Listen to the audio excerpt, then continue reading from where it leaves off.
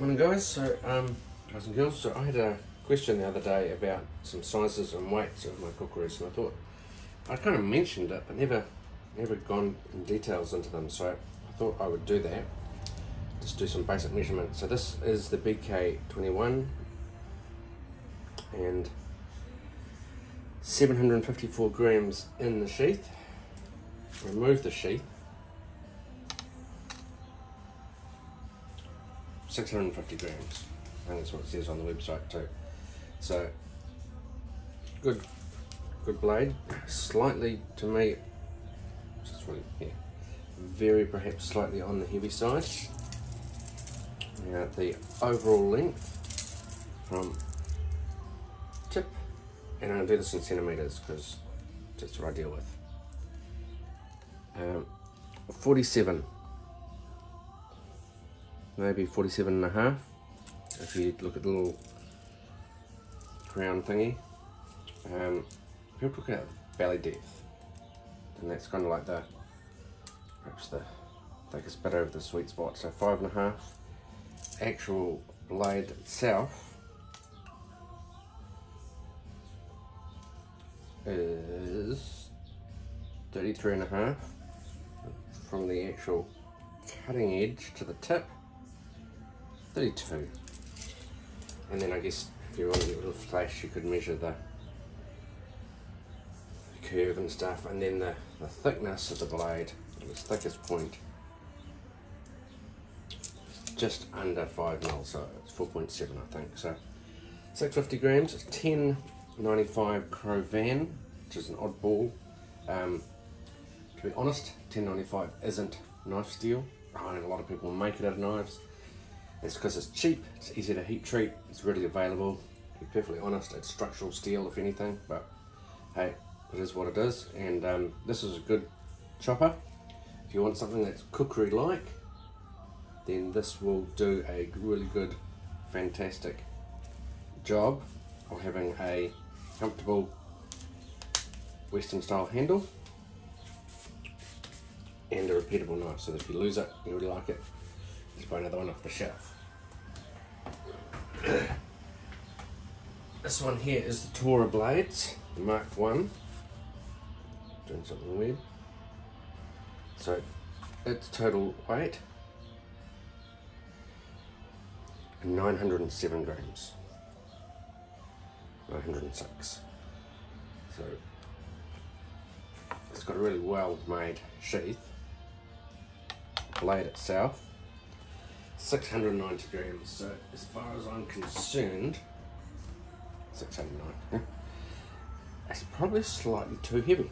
I mean, the 650 on the other one was very slightly too heavy as well, and this is definitely tipping the scales. But I mean, just look at that, that's 9 mil. It's got a distal taper, but you know, this is a big heavy blade. Total length 48. Blade just a hint under 35, and the actual cutting length of the blade 32.5. Big boy, big blade, nice polish. 5160 spring steel, wooden handle with the sunken nut, so it's a stick or rat tailed. But this is a really fantastic blade, but it's just a bit heavy. I mean, it's so hot not. If you're swinging it all day, you've got to be aware that you are carrying and dragging that around with you, and it will tire you out. And as I said before, for my hand at least, when I grip, I get a hot spot right there.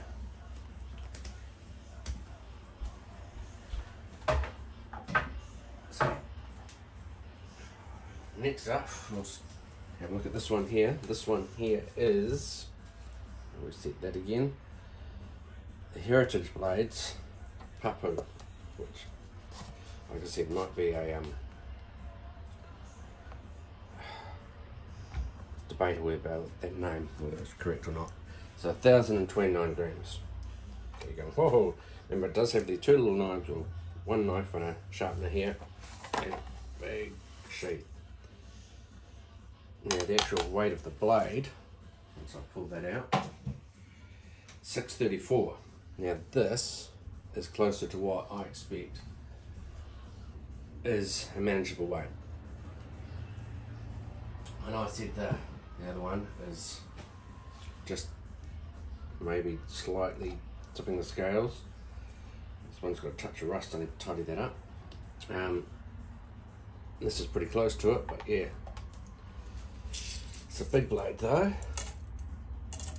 How big is it? Well, we're looking at, bring that in, 51 and a half. So, big blade, but it's thin. See, that's only maybe 5 at the most, and then it curves down to a really nice distal taper. And it's a big blade. You'll have a there's a lot of chopping in this one. 39. And then if we measure it from the notch, so the actual sharp bit, you see that? 35 and a half. I didn't measure the belly in the other one. Go back and do that quickly. The belly on this one, just over 7. So a lot of knife, a lot of bang for your buck.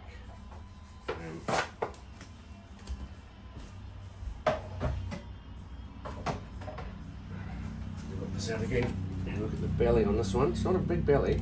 It does have a good curve though, but yeah, the belly. I don't really know why people talk about the belly. Just over 6. Should get these a bit more of a polish, I think, for the end of the day. Alright. Now we come to our Kailash blades. Start with the first one I got. This is the Marshall M43. And it probably doesn't have anything realistically to do with the M43, but hey, that's what they call it anyway. 830 grams. What I like about these guys is their heat treatment. I think the heat treatment is one of the best in the business. 565. You know? So this is a blade that you can wield all day without stressing about.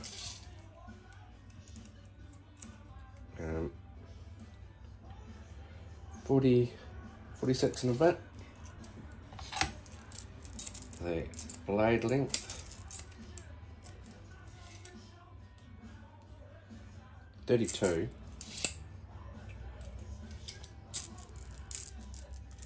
The cutting edge length, 30. So yeah, you're getting a lot less blade, which explains its weight, but it's a very comfortable handle. Good swing. Heat treatment is you know, best in the business. 4mm wide blade, and the old belly depth, 6. It's the smallest blade so far, but that handle and that weight, you can just chop all day. Bang, bang, bang, bang, bang. Very nice. And of course, like I said, heat treatment, second to none. I did have, I keep having to mention that, the edge of this one did chip. Not through impact, unfortunately, but just through probably pressure change coming from the poles in New Zealand. This is my end collar. Anytime I pull this out, it's just a beautiful blade. Oh, it's gone off. Here we go. Turn that back on. For the play game. Yep, here we go. $7.95.